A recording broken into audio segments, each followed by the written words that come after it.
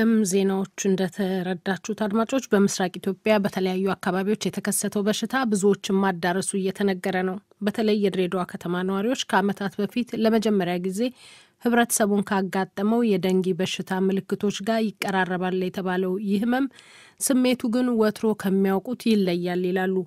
የድሬዳዋ ከተማ አስተዳደር የጤና ቢሮ ኃላፊ እስካሁን በአዲሱ በሽታ ከ3000 ሰዎች በላይ በመያዛቸው በከተማው ወረርሽኝ መከሰቱን ይፋ አድርገዋል። ቺኩን ጉኒያ የተባለው አዲሱ በሽታ በአስተዳደሩ አጎራባሽ ክልሎችም ተከስቶ እንደነበርም ተናግረዋል። ከድሬዳዋ መሳይ ተክሉ ዘገባ አለው።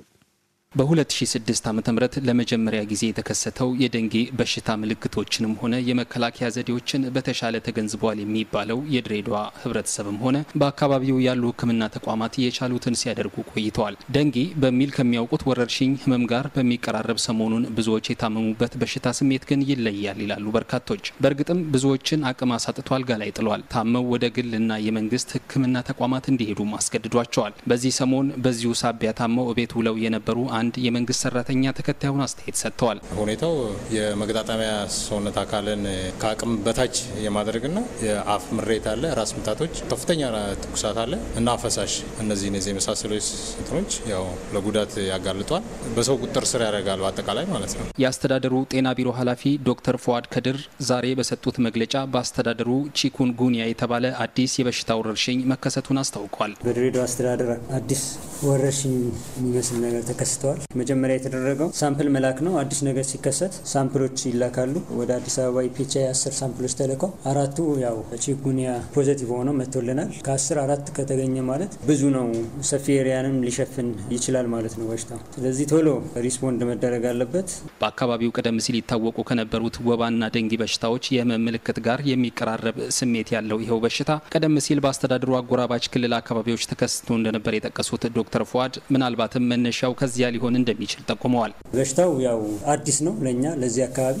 ነገር ግን ከዚህ በፊት አፋር ክልል ላይ ሶማሌና እንደዚሁም በቅርቡ ደቡብ አካባቢ ላይ ተከስቷል። የበሽታው አምጪ ነፍሳት ግን እኛም ጋር በደንብ ያሉ ናቸው። ነገር ግን የተበከሉ ስላልሆኑ እኛንም ቢወጉን የሚያስተላልፉ አልነበሩም። ነገር ግን ያው ምናልባት የተበከለች ቬክተሯ ኢንሴክቷ ወደዚህ መታም ሊሆን ይችላል ወደ ድሬዳዋ፣ ወይ ደግሞ በበሽታ የተያዘም ሰው ወደዚህ መጥቶ በሽታው ከያዘው ሰው ሌላ እኛ ጋር ያወረደ ኢንሴክቷ ስላለች እሷ ባይት አርጋ ወደ ሌላው ሰው መተላለፍ ጀምሮም ሊሆን ይችላል። በሽታው ወደዚህ የገባበት ከሁለቱ አንዱ ነው የሚሆነው። የምርመራ ውጤቱ ይለያይ እንጂ ብዙ ቁጥር ያለው ህብረተሰብ የደንጊ ህመምና ተቀራራቢ ስሜት ባለው ያሁኑ ቺኩን ጉኒያ የተባለ ወረርሽኝ በሽታ ስሜቶች መያዛቸውን በሚመለከት ለቀረበላቸው ጥያቄ ዶክተር ፉአድ ተከታዩን ማብራሪያ ሰጥተዋል። እንግዲህ ብዙ ሰዎች ታመዋል። ወረርሽኝ ነው።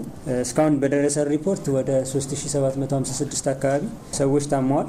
ነገር ግን እንደተላከው ውጤት ሁሉም በዚህ በአዲሱ ወረርሽኝ ታመዋል ማለት አይቻልም። አካባቢያችን ያው ማላሪያም አለ እንደዚሁም ደንጊም አለ።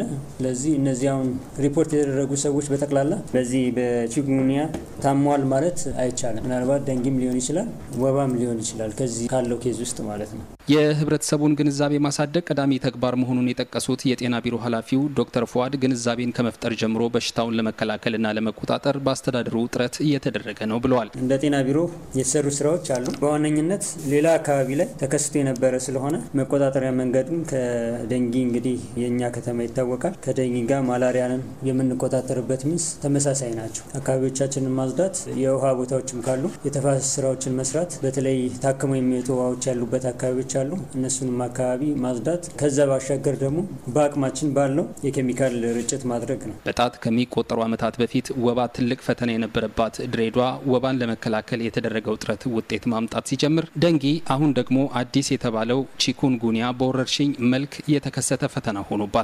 የተቋሙ ባለሙያዎች በሽታው ገዳይ አይሁን እንጂ የተለየ ትኩረት ሊሰጠው እንደሚገባ አስገንዝበዋል። ለዲደብሊው ዘገባ መሳይ ተክሉ ድሬዳዋ።